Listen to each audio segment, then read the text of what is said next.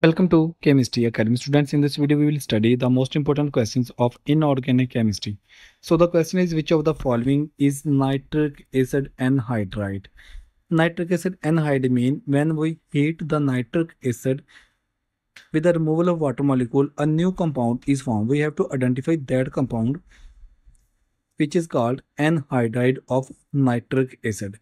When we heat two molecules of nitric acid, you can see that the equation, when we heat two molecules of nitric acid HO and O2 mean HNO3. HNO3 is a nitric acid. We can also write that HNO3 in the form of HO and O2. Here when we remove one OH from one nitric acid and simple H from and other molecules of a nitric acid, then it is formed water molecule, and when water molecule is removed due to presence of heat, then the remaining molecule becomes N2O5. It means N2O5 is a nitric anhydride. N2O5 is a nitric acid anhydride. So we check the options which are given in question. As you can see that C option is N2O5. It means N2O5 is a nitric acid anhydride. I hope that all the students understand this concept.